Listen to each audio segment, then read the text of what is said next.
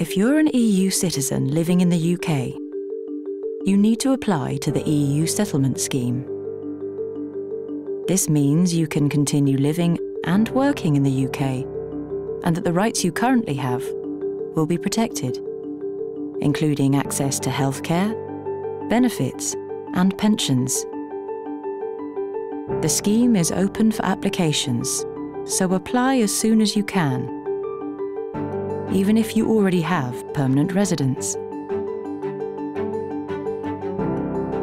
You can apply to the EU Settlement Scheme online. And support is available if you have any questions. To find out more and apply, visit gov.uk/Brexit-EU citizens.